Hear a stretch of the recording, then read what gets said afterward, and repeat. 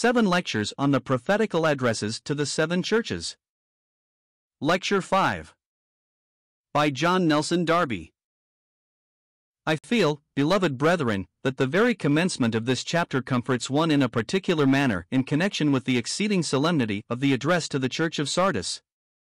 I know of nothing more solemn than the point of view from which the Spirit of God, in this address to Sardis, regards the professing church, as to its name, its character, and its responsibility in the world, for, while the address is to the church, the point of view from whence it is looked at is what the Son of God is in his own fullness of blessing, since it ought to be, in the power of divine grace, the expression of his nature and power, from whom its life flows, and it is necessarily addressed to the professing church, according to the professed position it has taken. I feel ever a little difficulty in speaking on the subject, because of the sense of responsibility that presses on me, and I pray the Lord may communicate to you the sense I have, nay, and a much greater sense than I have, of the responsibility connected with it. The Church of Sardis was, indeed, in a most solemn condition. Still there is a comfort in the fullness and perfectness of Christ here given for the need of the church, and, when all else might seem to fail, so much the more does Christ bring out that unchangeable fullness which is always there in him to be depended on. The Lord's character, which, as I have before said, is usual in these addresses, is adapted to the state of those whom he is addressing. These things saith he that hath the 7 spirits of God, and the 7 stars. It is not said here, as it is in the address to Ephesus, he that holdeth in his right hand the 7 stars, but he that hath the 7 stars. And, mark, that no word in Scripture is omitted or changed without full meaning. The stars, the angels, c-note, of the 7 churches are symbolical representatives of the churches, but considered in those who have a character of authority under him, who is the head of government. In the address to Ephesus, Christ holds all the authority in his hand, the stars, as I have just remarked, being the symbolical representatives of the whole system of authority of that active energy which characterizes the churches to Christ's eye, which acts in his name in the midst of the 7 golden candlesticks, judging the state of the church, and holding the representatives in his right hand.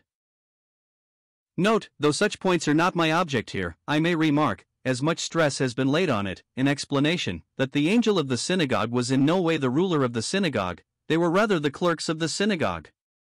The angels may excel in strength, but are ministering spirits. The star is what gives the ideal of authority, though of subordinate authority, as a symbol, not the word angel. But here in Sardis, failure, and even spiritual death, had come in, and characterized the state of the church. I know thy works, that thou hast a name, that thou livest and art dead. We have seen how failure and decay had already previously got into the church, but Sardis was, in one point of view, in a worse state than even any before her, having a name to live while she was dead. It was decay of vital power, not the power of evil working, but a morally worn-out thing, and consequently the Lord presented himself to Sardis as having for faith all the fullness, c-note, of the Holy Ghost at his disposal. He that hath the 7 spirits of God, and the 7 stars, all power in the church, were at his disposal also, 7 being the symbol of perfection. Note, but this I think in the activity of its ministrations. Whatever the failure of the church may be, however it may have coalesced with the world, this remains always true, that the full, divine competency of the Holy Ghost in his various attributes is its portion, under him who is the head of the church and cares for it, and loves it, and watches over it, so that the church is without excuse, on one hand, and the believing saint has a resource on the other.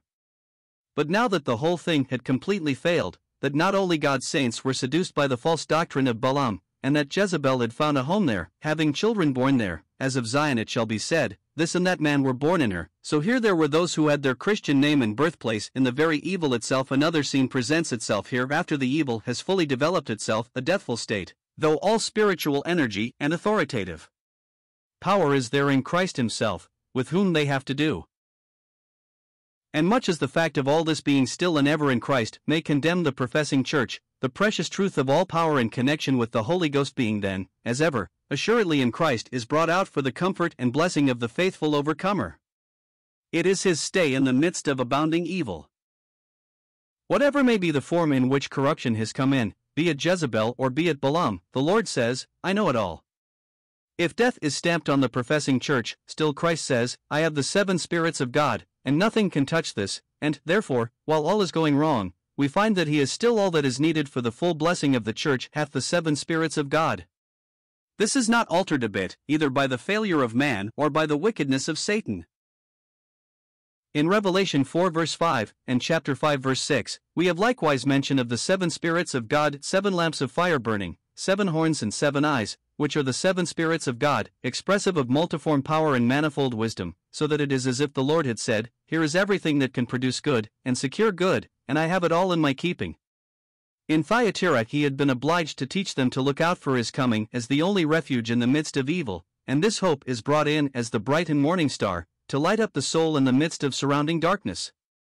Then, in the church of Sardis, where they had a name to live when they were dead, he further comforts the faithful ones with the assurance that, as to the real source of all strength, there is not any failure. If all outward supply is gone, he is still the same, and now he will make this known to the church as the power to sustain and support the faithful few, but he does not work a miracle for their deliverance. So likewise, we may observe, when Israel set up the golden calf, there was no miracle wrought to meet that failure, but there was spiritual power in Moses, when he put the tabernacle outside the camp. The prophets in Judah prophesied, but they wrought no miracles, except when the sundial of Ahaz returned 10 degrees backward as a special sign given to Hezekiah. They testified in order to bring man back to publicly acknowledged truth in a divinely established system, and comfort the hearts of the faithful. But when the whole nation of Israel had openly departed from God under Jeroboam, and at length Baal was set up and worshipped, then God worked miracles by the hands of his servants Elijah and Elisha. So that while in mercy and grace God was always sending testimony after testimony to Judah, but no miracle when open failure came in, his power must be shown to prove that he was Jehovah, in contrast with Baal, which Judah did not deny. Power with corrupt holders of truth would corrupt them more. Power as testimony to those gone away is the patient goodness of God. This is a great principle in the ways of God, and it is of this great principle that I am speaking, rather than of there being miracles. See note. The great practical principle is established, that we may always reckon upon God, whatever the failure may be. It is true that we cannot but be sensible of failure, and a deep sense we ought to have of it, while, at the same time, we must never suffer the utter sense of man's failure to dim the eye of faith to the consciousness of Christ's power. It should rather turn more definitely and distinctly to that which can never fail. Thus we can look with calmness on the church's failure, because we look at it from our dwelling in that love which can never fail, but still we must care for it, and deeply feel it, as being dishonoring to the Lord. Note, Moses wrought them as a proof of his mission, as nothing was then divinely established in Israel. But this is not our subject here. It is the same principle. The Jewish prophets appealed to what was established. Take for instance, the Apostle Paul, how entirely he got above the position of the failing Corinthians and Galatians when he got up to the spring of confidence in the Lord. See how shockingly the Corinthians had been going on when Paul wrote to them. There was such fornication as is not so much as named among the Gentiles. Therefore he had to reprove them, but he looked above their actual state to the source of their life and hope, and, therefore, before he touches upon their evil, he can speak to them of their being confirmed unto the end, that ye may be blameless in the day of our Lord Jesus Christ, for God is faithful by whom ye were called unto the fellowship of his Son Jesus Christ our Lord. So also to the Galatians. And this it is that will keep the saints steady and quiet through it all, because our confidence is not in what the church ought to be for Christ, but in what Christ is for it. And this it is that will keep the saints steady and quiet through. Position of the failing Corinthians and Galatians when he got up to the spring of confidence in the Lord. See how shockingly the Corinthians had been going on when Paul wrote to them. There was such fornication as is not so much as named among the Gentiles. Therefore he had to reprove them, but he looked above their actual state to the source of their life and hope, and, therefore, before he touches upon their evil, he can speak to them of their being confirmed unto the end, that ye may be blameless in the day of our Lord Jesus Christ, for God is faithful by whom ye were called unto the fellowship of his Son Jesus Christ our Lord. So also to the Galatians. When Paul wrote to them he said, I stand in doubt of you, for they had got under the law, and, therefore, Paul asks, must he change his voice, wants to know how he should speak to them, for they were off the Christian ground of grace, and, accordingly, he turns to speak to them according to the law. But when he gets up to Christ, then his heart gets to the spring of confidence, not confidence in them, but about them, and then he could say, I have confidence in you through the Lord that you will be none otherwise minded. The right state of our souls is to have a just value for, and apprehension of, all that is in Christ, and consequently of all that the church ought to be for Christ, in order to have a deeper sense of its failure, according to that which we see in Christ, of whom it ought to be the faithful and fruit-bearing witness, and then the sense of the failure will augment, and not diminish, our confidence in the Lord Jesus. And this it is that will keep the saints steady and quiet through it all, because our confidence is not in what the church ought to be for Christ, but in what Christ is for it. Mark, then, the graciousness of the Lord, in the way in which he opens this address to Sardis. Before he touches on their terrible state, he first of all presents himself as still possessing the plenary power of the Spirit, for the resource of faith, so that, notwithstanding all the failure and evil that had come in, the power and prevalency of the Spirit still remained the same, because it depended not upon the walk of the saint down here, but upon the value of Christ's work above.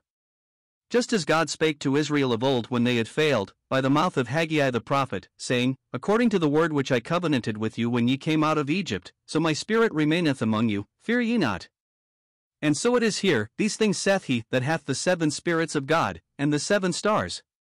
Then he goes on to take up the state of the church. I know thy works that thou hast a name, that thou livest and art dead. What a terrible condition is this! It completely portrays what we see all around us. I do not mean only at the present day, but what has actually been the state of the church for the last century and more. In Sardis, it is not the church as having left her first love, as in Ephesus, although that has been the origin of all that has since followed. Nor is it as Smyrna, suffering under persecution from Satan, who has the power of the world. Nor is it as Pergamos, dwelling in that same world where his throne is, having such as hold the doctrine of Balaam and the Nicolaitanes, a doctrine allowing evil deeds. Nor is it as Thyatira, suffering the prophetess Jezebel to teach and seduce my servants to commit fornication, and to eat things sacrificed unto idols. Nor has it yet arrived at the state of Laodicea, just ready to be spurred out, nor is it like Israel, as the open and positive worshippers of Baal. Grace has still some work to do, and therefore we find it acting here and there. The church of Sardis, as we have seen, had got away from evil doctrine and the actual teaching of corruption. The evil of Sardis was more negative, a dead form without any living power. It has a great name to live, certainly. It is not Jezebel here, nor eating things offered to idols, neither is it yet spurred out of Christ's mouth. They had got outward truth, but it was dead, having no living power. They had a certain outward and avowed profession and appearance of Christianity, but, alas! If there was the name to live, there was no power of life. They held the name and doctrine of Christianity, but alas! Christ was not there. Take orthodoxy as it now is and has been for some time past, and is it not just this? Saved from Jezebel, a dead form has come in. And here let us bear in mind what we have before remarked, that, in these addresses to the churches, nothing of that which is put under judgment has any reference to the energy of the Holy Ghost working. The thing that is judged is the use made of these graces and gifts of the Spirit of God. Take the work of the Reformation as an illustration of this. As to the energy that produced it, there was an undoubted work of God's Spirit, and we find with joy what God was doing, and not what He is judging. It is from not seeing this distinction that people get into difficulty. Now, it may be asked, where is the fruit which should have been produced by the privileges brought in at the Reformation, and now so long enjoyed? God lights a candle, not to put it under a bushel, but on a candlestick, and it giveth light to all who are in the house. Then God looks to see if it gives forth the light which He has put into it. In the churches, we find a good or a bad state spoken of, but never is the good state named in connection with the Holy Ghost as producing it. I have not found thy works perfect before God. It was set up complete in all the perfectness that there was in Christ for it, and therefore He looks for that which should answer to it, the perfectness in which it was originally set. Thus the Lord presents Himself as the one having all this perfectness in spiritual power and energy, and is looking for that which answers to it. We might say, is it not strange to say their works were not perfect, when we are told they are dead? No, for the Lord never can descend below His own measure in dealing with evil, whether in the church or with an individual. If He gives a standard, it is that by which He must judge. The church must be judged according to the resources it has at its disposal. God never goes below this in looking for an answer to what He has done.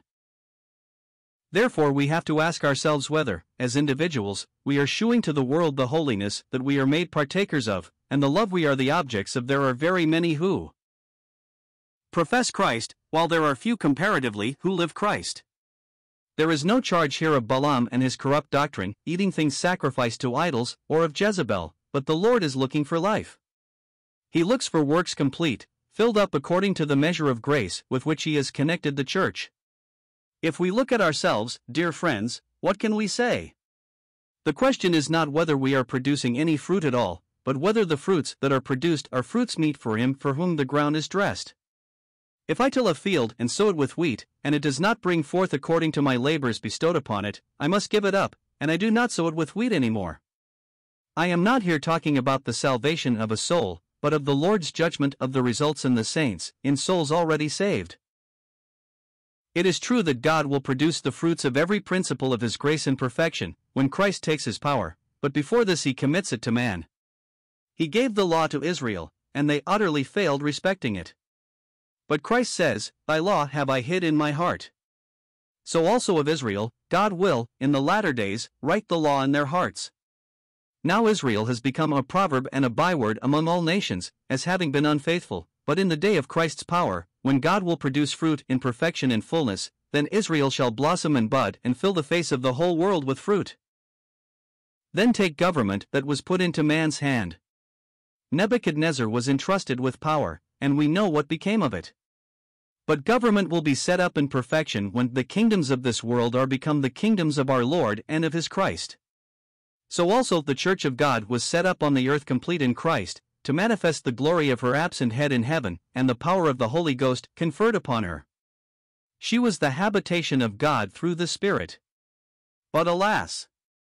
How miserably has she failed, and what God is looking for are the fruits of grace as a testimony and witness to His grace received. But when Christ shall come to be glorified in His saints and admired in all them that believe, then the church shall be manifested in glory, and the world shall learn that the church has been loved with the same love wherewith Christ was loved. But now it is a matter of responsibility, and this for each individual if the church fails.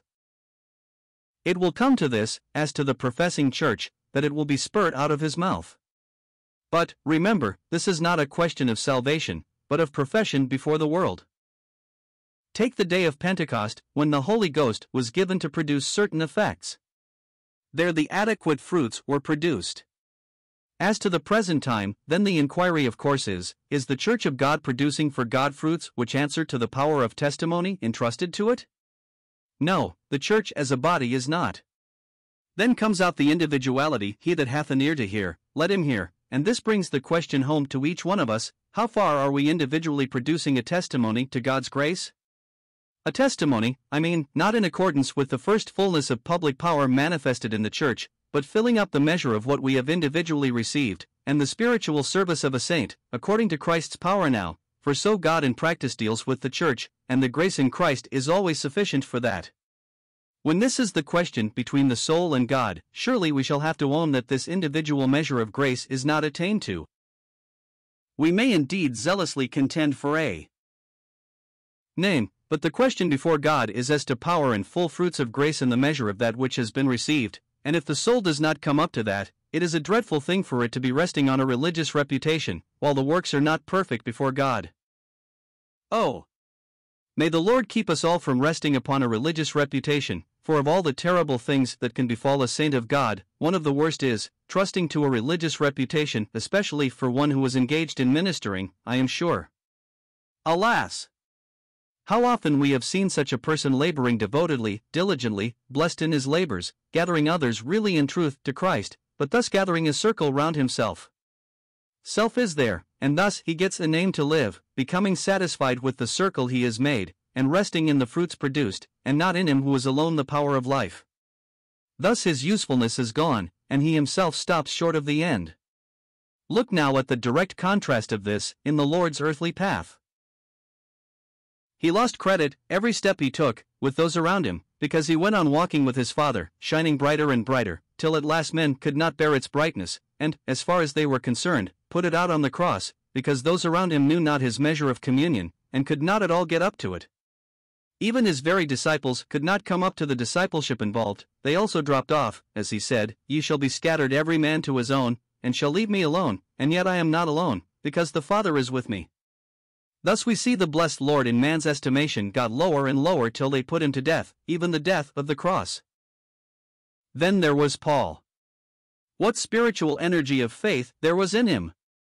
He walked with God in power, but we see that those about him could not attain to the point he had reached, and, therefore, as Paul was advancing, he must necessarily leave them behind him.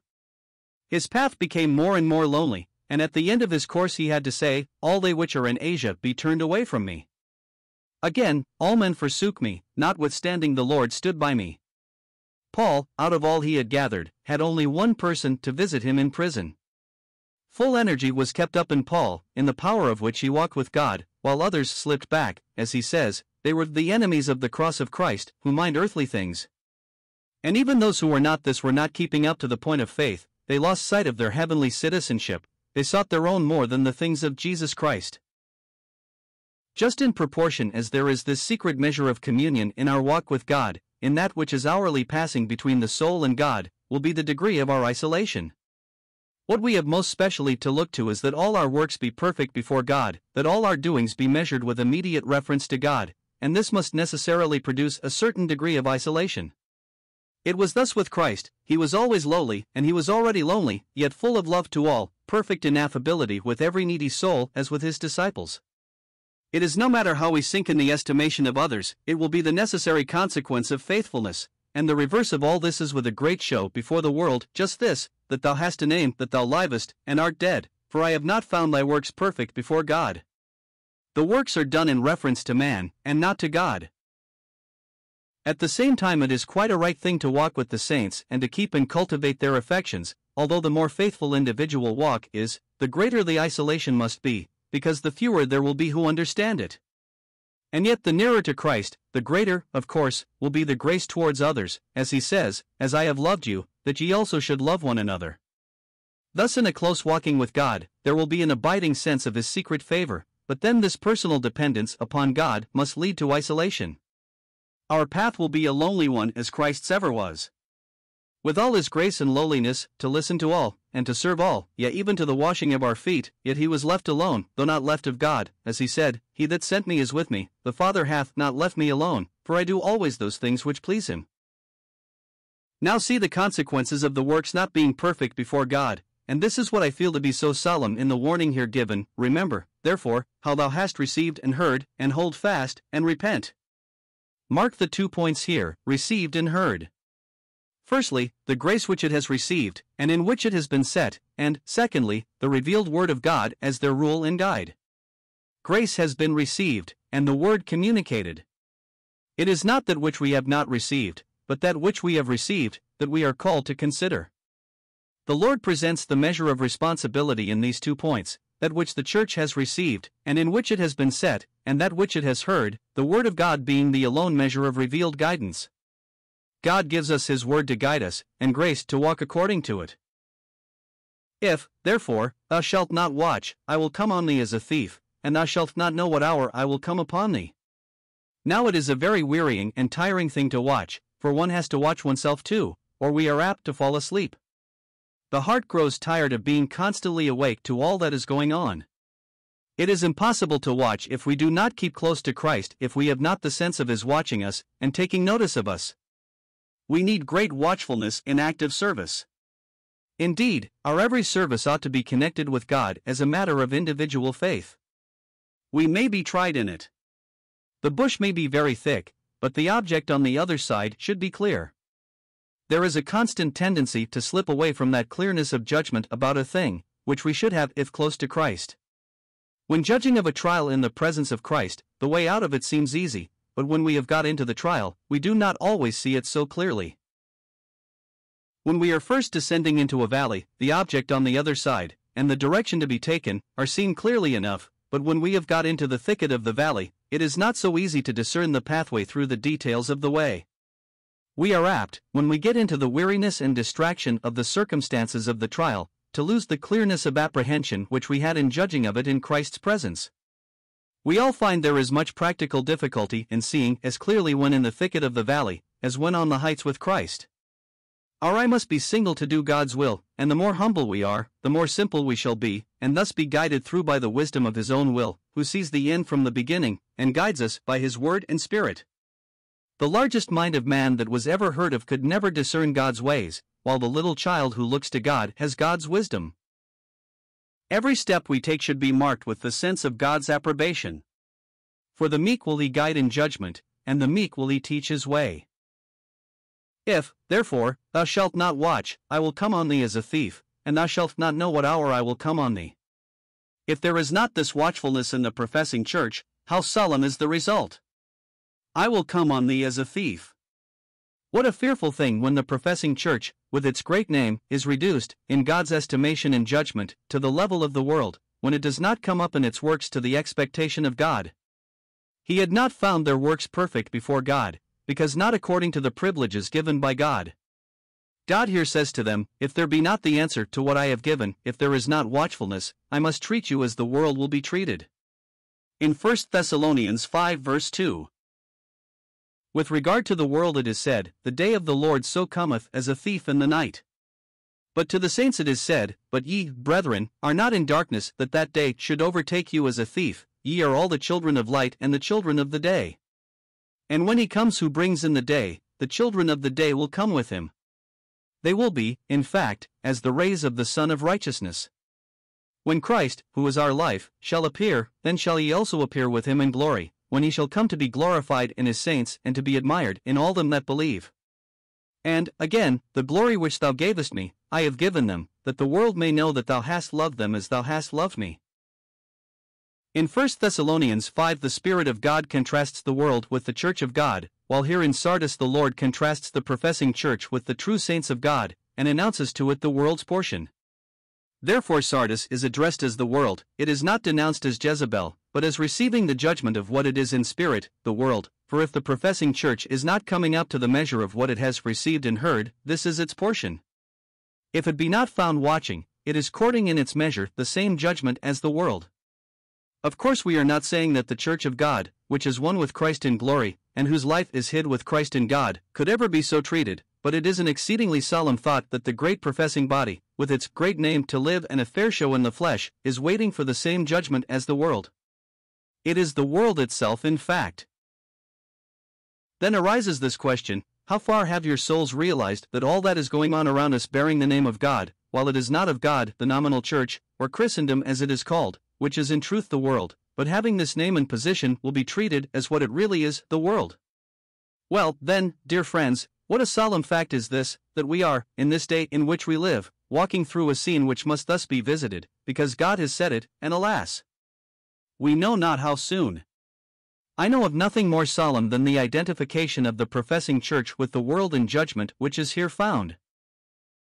Thou hast a few names even in Sardis, which have not defiled their garments, and they shall walk with me in white, for they are worthy. Here we shall have another important point opened out, for here we shall find the characteristics of what is called the invisible church. Thou hast a few names even in Sardis. These names here signify individuals whom the Lord had counted up and known each one of them by name. These are they which have not defiled their garments, they had not gone on with the world, now the professing church had defiled their garments. Sardis is not charged with the seductions of Balaam, or the corruptions of Jezebel, it may be, but she is minding earthly things and is glorying in her shame. Sardis has not kept her garments unspotted by the world, and, therefore, her spot is not the spot of his children. As Paul said, even weeping, they are the enemies of the cross of Christ, who mind earthly things. It is the spirit of the world filling the heart as an accepted object, and hence conformity to it in order to walk with it, which is here spoken of. But those who have held by the cross of Christ with undefiled garments shall walk with me in white, for they are worthy. The character of the blessing always answers to the difficulty. They had kept their garments unspotted by the world when down here. Therefore they shall walk with him in white up there, and I will not blot his name out of the book of life, but I will confess his name before my Father, and before his angels. Mark how individual this is, his name, so constantly recurring. The force of the expression, the book of life, is evidently that of a general registry of profession, taken from the custom of corporations of cities, where a name may be enrolled, the title to which may prove false, giving at the first blush a prima facie title to something, though on investigation it will have to be erased. Those who were written in this book had a profession, a name to live. This was very different from being written in the book of life before the foundation of the world, because God, in that case, had written them there. It was thus the book of the counsels and purposes of God. I will confess his name. The Lord will distinguish each one that is his. And in these individuals we see that the invisible church exists amid the wreck of all, and when the visible body is judged, they will escape, and not merely escape, for they will be taken to the Lord before this. So that, when the Lord comes to judge the world, they will come with him, and the visible church, not answering to the grace, will be treated as the world. There is, therefore, an invisible church, I doubt not, but mark that when the true church is invisible, then the visible church is treated like the world. These churches were called candlesticks, and God had put light in them, not to be put under a bushel, but to be put in a candlestick to give light to all around. Well, then, is light invisible? If it is, what is invisible light worth? It only merits condemnation. What has been said by men for the last 300 years is quite true, that there is an invisible church. But then this is the condemnation of that which is visible. Looked at with respect to its public collective testimony for God, does it bear out the precepts of Christ in its conduct and life? No, and, therefore, there has not been in the church the visible testimony to all the grace, and truth, and blessedness, which is the church's portion in Christ. We would here point out what very different aspects of the Lord's coming we have presented to us in these addresses.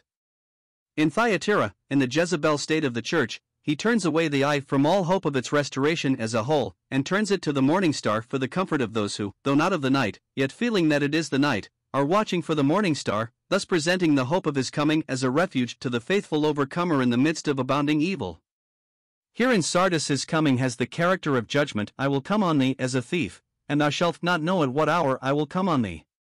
Sardis, being in a decayed dead state, necessarily brings a judgment on itself, for if the professing church be got into a state like the dead, then it must be treated like the dead. But in Philadelphia, it is quite a different thing. There he addresses a poor, feeble remnant in the midst of apostasy, with the blessed and encouraging hope of his coming quickly. Behold, I come quickly. Philadelphia. We have seen the general course of the first of these churches to be declension, then the being drawn away by Satan, then warnings. Here a remnant are comforted. What characterizes the faithful here is, that while they had no strength, they are yet in close connection with the Lord Jesus Christ himself. What characterizes the Father in Christ, in John's first epistle, is the knowledge of him that is from the beginning. So here in Philadelphia, we get a little strength, it is true, but there is no denial of his name. The address to the church, the foundation of the declaration made to it, is connected with Christ, is himself. It is not a question of power. But when all is going wrong, as in John's epistle, where there were the many antichrists, still there were those who had that by which they could detect the false one, for he that is born of God keepeth himself, and that wicked one toucheth him not.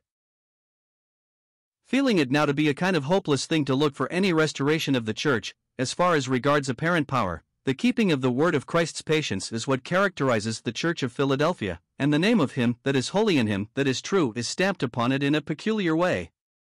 In the way Christ is presented here there is no question of power, as in Sardis, but the unfailing certainty of what he was in his character, and what he has said, he that is holy, and he that is true. With these two we can judge everything. When all was going wrong around, they were to keep to the simplicity that was in Christ, as in John's epistle, this is the true God and eternal life. Little children, keep yourselves from idols. They had got eternal life in their souls, and having touched him and handled him, and seen him by faith, they could say who this true one was, and could also say, this is the Holy One, for he is not only the one who has power, but he is the Holy One. Remark, too, that the characters of Christ presented here form no part of the original glory of Christ, spoken of in chapter 1, but refer to his moral character, discerned by the saint exercised in faith at the epoch to which the church refers. But the saints here had kept the word of Christ's patience, and when the word of God is valued as such, then the character of Christ himself governs the soul. His precepts become our authority, and Christ himself personally rules the affections of the heart, and with a single light the body is full of light. So it was with Mary, when the departure of the Lord drew nigh. The Word of God links the soul with Christ as he was, and is, it just gives one a written Christ. See in Matthew 5, "Blessed are the poor in spirit, and who so poor in spirit as Christ? Blessed are the pure in heart, and who so pure as he? Blessed are the meek, and who so meek as he? Blessed are the peacemakers, he was the great peacemaker, the very Prince of Peace." The first thing, of course, is to have him as the living Christ for the salvation of the soul, and then, through the written word, we get the spiritual perception of what this Christ is.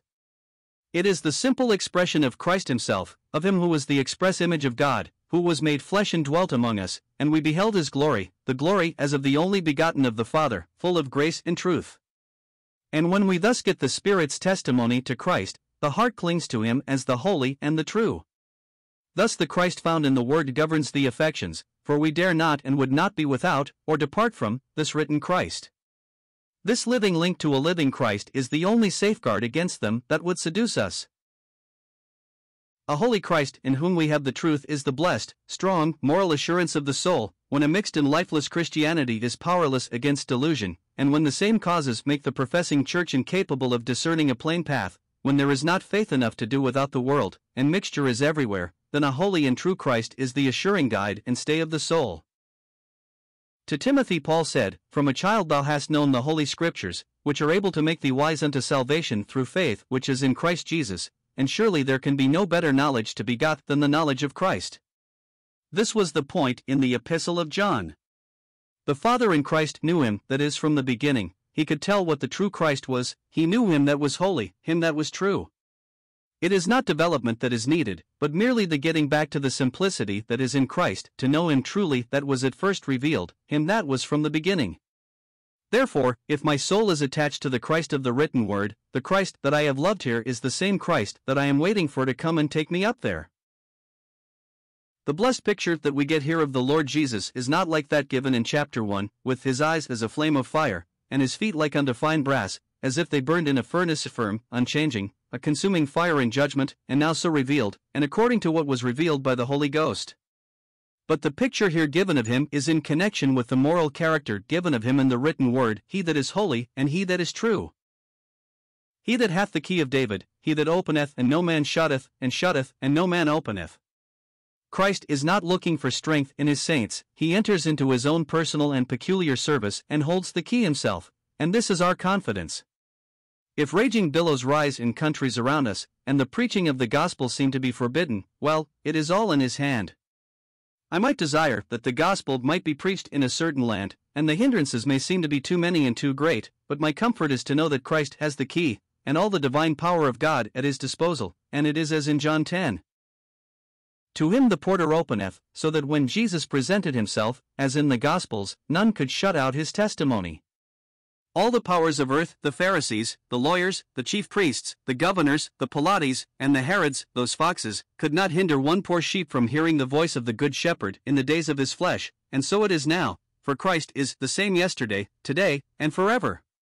This is our confidence in preaching the gospel, for, with all the liberty with which we are blessed in this highly favored country, I could not count upon a single year more, but for this simple promise, I have set before thee an open door, and no man can shut it, and I could go fearlessly into any country, whatever might be the outward circumstances, if I saw that the Lord had set before me an open door. Of course we must wait the Lord's time to have the door opened, as we see in the case of Paul. He was forbidden to speak in Asia, at one time, and then we find him there for 3 years afterwards, the Lord owning his labors there, so that all Asia, of which Ephesus, where he was gathering a church, was the capital, heard the word of God. Of course we shall have to be content to lean in faith on the arm of him who holds the key, and in our patience we shall have to possess our souls, for there will always be circumstances to exercise our faith, and God will allow these circumstances to arise, to prove to us that we cannot do without him. For then it is we find that we have no strength, and that God answers our weakness according to his own strength, because he cannot fail to answer the faith he has given. I have set before thee an open door, and no man can shut it. This word has often given me great confidence, no man can shut it. This is such a blessed comfort that if Christ has opened a door, no man, devil, or wicked spirit can shut it, and although we have not strength even to push the door open, it is open for us. The whole church is weak as can be, and that in a bad sense, for what faith have we?